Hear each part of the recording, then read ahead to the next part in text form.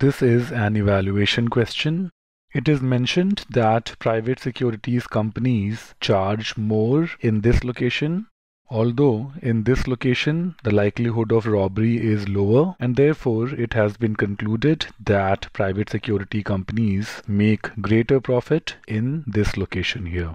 We need an answer choice that helps in evaluating whether private security companies in Bankland actually make greater profits than such companies in Jewel Point. Answer choice A talks about financial frauds, whereas this argument is about private security companies, and therefore such financial frauds are out of the scope of the argument. Answer choice B talks about comparison of cost with other cities. This is very interesting. It would have been useful to compare the costs between these two cities, but answer choice B talks about comparing the costs in these two cities versus other cities. Other cities are out of the scope of the argument.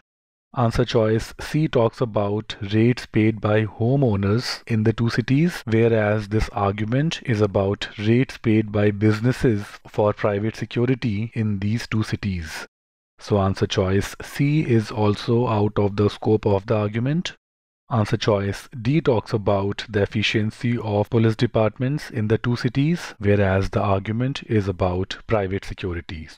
So answer choice D will also not help in evaluating the argument. Let's confirm answer choice E now. Choice E brings in a very pertinent issue, the issue of cost of maintaining security systems in the two cities.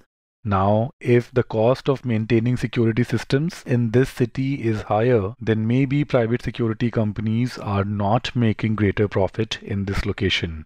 So answer choice E brings in a pertinent point. Having this information will help in evaluation of the argument. E is the correct answer choice.